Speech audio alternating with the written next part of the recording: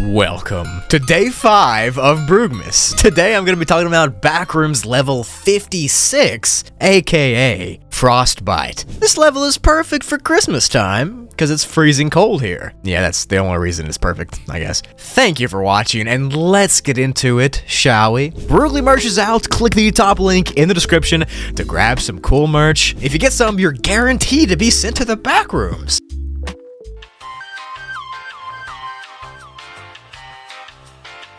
So Backrooms level 56 is very dangerous. Of course it is. But it's classified as a class 5E difficulty, which means that it's unsafe and unsecure, and the climate itself is very dangerous. The level is actually made up of a cave system that's made up of rocks and ice. The actual cave layout is kind of a circle swirl type shape that leads to a larger center area. It's a pretty simple concept. The closer you get to this center area, the colder and more dangerous it gets. The ice here on the cave is smooth, and it's all a light blue color. There's actually a light coming from an unknown source that shines behind it, so the light will then get diffused by the ice, and then it'll cause there to be a bluish glow on the floor cave. And on this floor cave is where most of the rocks and puddles are, and everything here is just rocky and wet and cold. When you first spawn inside the level, you'll start in the outer section, which is of course at the very beginning of the swirl. This is the part that you'll likely survive pretty easily because it stays around 32 degrees Fahrenheit or freezing, but it can get so unimaginably cold the deeper you go in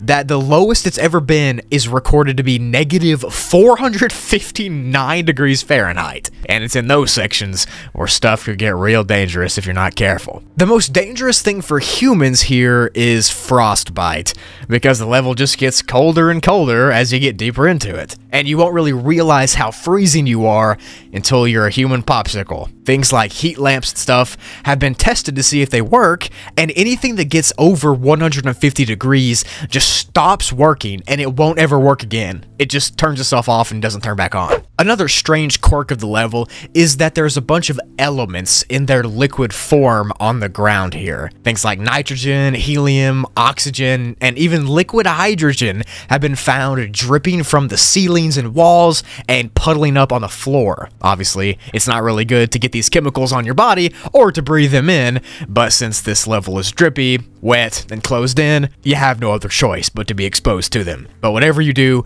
do not drink the liquid in the puddles on the floor, because it's not water, my friend. It's chemicals. There are these old-looking rinky-dinky crates that have been found in the level that seem to have some kind of supplies in them. It looks like people left them here when they were trying to explore the level, but they had to leave quickly, and so they just decided not to pick them up on the way out. Sometimes in the crates, there could be a cold suit or two, or sometimes there could be food or supplies or weapons and that kind of deal, which leads some people to believe that other groups of people or creatures have attempted to explore this level, but have had to quickly leave. What do you think? Comment below your theories on that. Like I've said this whole video, the closer you get to the center part of the level, the colder it gets. And when you do start getting closer, the ice will start to compact and get smoother, and instead of the floor being rocky and soily, it'll start to be completely like an ice rink. The ceiling of the cave will have these huge bumpy icicles and sharp icicles in some spots above you, and these icicles have fallen before,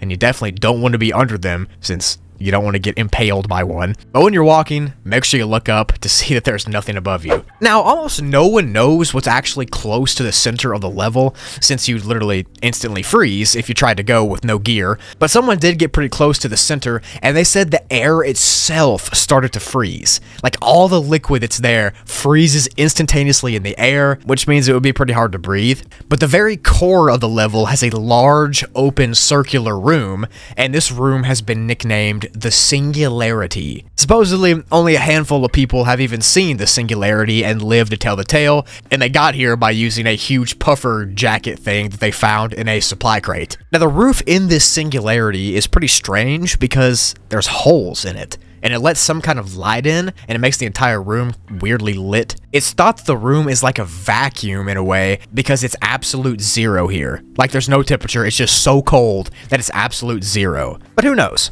I wouldn't want to figure out. The entities in this level are actually pretty rare, and they can be found in the cave, and if you are seeing one, you're going to see one pretty far out in the caves. Death Wraths and Death Moths are pretty common as well, but each of them have a thick white fur on them instead of the usual brown color, so they must have adapted to this cold environment. There's also a pretty strange spider entity that lives in the center singularity of the level. There's no information about it, but people have seen it slowly and creepily crawling on the ceiling above them before. Okay, to enter the level, you can no-clip into a cold part of level 8's cave, or you can walk into a cavern on level 93 to be sent here. And to exit, you have to find a noticeably wide part of the cave that leads off into a more snowy, calm tunnel, and then walk through that to get to level 57, which I'll be going over in tomorrow's episode, so stay tuned.